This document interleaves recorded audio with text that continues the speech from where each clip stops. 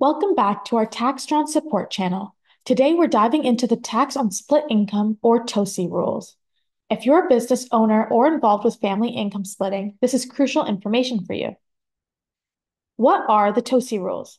The TOSI rules, or tax on split income rules, are designed to prevent families from lowering their tax bills by sharing income among family members. Where TOSI applies, the disability tax credit, dividend tax credit, and foreign tax credit can be used to reduce the individual's tax payable for the year. Here's how they work. Who is affected? If you're under 18 years old, the TOSI rules apply to you. What is split income? Split income includes certain types of money you might get, like taxable dividends, money from owning shares in a company, taxable capital gains, profit from selling investments, or income from partnerships or trusts. High tax rate. If you're under 18 and receive split income, it will be taxed at the highest rate, which is currently 33%. This means you pay a lot more tax on that income compared to adults. Where to report? At line 40424. This is where you report the federal tax on split income on your personal income tax return, on your T1. Form T1206. This form is specifically for calculating and reporting the tax on split income. Why does this matter? These rules help ensure that families can't unfairly reduce their taxes by shifting income to children. If you're a young person receiving money this way, it's important to understand how it will be taxed. Some key changes. Introduced in 2018, the TOSI rules brought significant changes to how income splitting is taxed. Here are some key points. Eligibility criteria. Income splitting is limited to individuals who are not actively involved in the business. Reasonable return exception. If family members contribute significantly to the business, they may still receive a reasonable return without triggering TOSI. For instance, if a spouse helps manage a business, they might qualify for income without facing TOSI, but if they only receive a dividend with no involvement, that income could be taxed under TOSI. So let's practice calculating the tax on split income or TOSI using Taxtron Web. Let's get started with a practical example. For our first example, we'll enter dividends subject to TOSI using a T3 slip. Let's assume we have $8,900 in eligible dividends from box 49 that are subject to TOSI.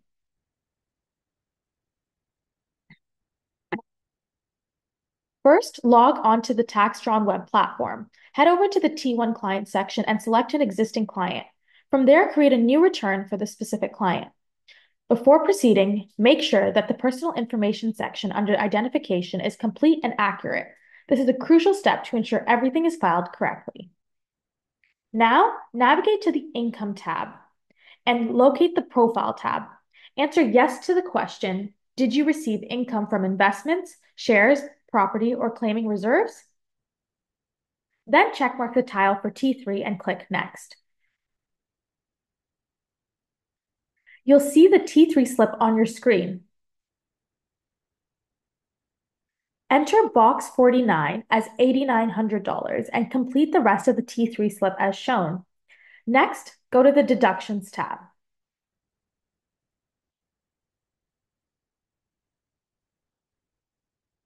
At the Deductions tab, you can click on Rare Deductions and checkmark the tile for Tax on Split Income.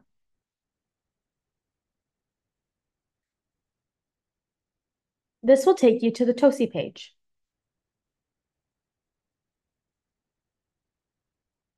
On the TOSI page, you'll see 3 questions. For our scenario, answer yes to are you reporting split income. Enter the dividend amount in the box labeled the part of the tax payable amount of dividends, eligible and other eligible, received from taxable Canadian corporations as $8,900 and then click Next. Now assume that your return is complete. Let's navigate to the Review and File page. Check for any errors and fix them beforehand.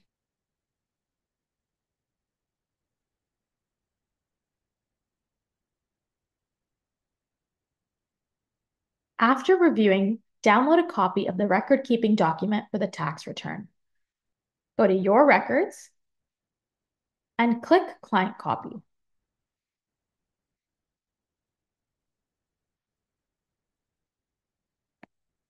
Scroll down to the T1206 form, Federal Tax on Split Income. In Part 2, you will see a calculated federal tax on split income of $2,937. This is due to the income being taxed at the highest marginal tax rate of 33%, which will be reported on line 40424 of the T1 General. Also in Part 2 of the T1206, you will get a dividend tax credit of approximately 15%, which makes your net federal tax payable $1,624. This amount will be reported on line 42,000 of your T1 General.